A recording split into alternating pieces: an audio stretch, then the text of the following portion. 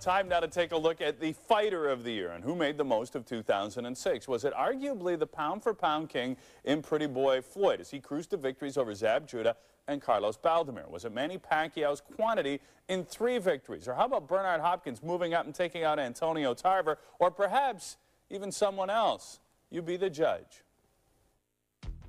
In a discussion about fighter of the year, immediately Manny Pacquiao's name leaps to mind. To start it off, he avenged his previous loss to Erik Morales via 10th round stoppage and then won the rubber match in a brutal 3 rounds in November. Factor in his decent win over the lanky Oscar Larios, and the Pac-Man has to be in the front runner for this award. What about his arch rival in the pound-for-pound ratings, Floyd Mayweather Jr.?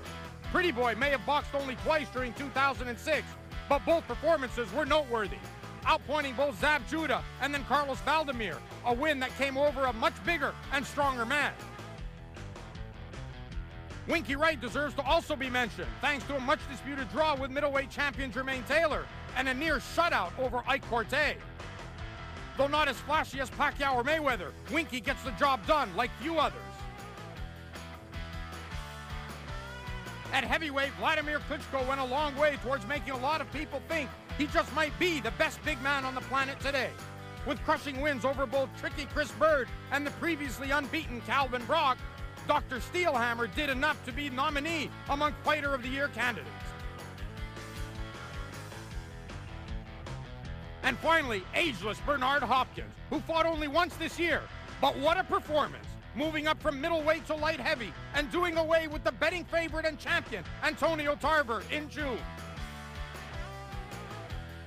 So is it the mix of quantity and quality provided by the Pac-Man, the flash of Pretty Boy, Winky's right stuff, Vlad the Impaler, or the ageless executioner? It's up to you to decide. And we do want to hear from you. In the new year, we're going to hand out awards in a bunch of different categories. We got the Fighter of the Year, the Fight of the Year, Knockout of the Year, Upset of the Year, Canadian Fighter of the Year. Let us know who should win in this corner at tsn.ca. So we'll look back when we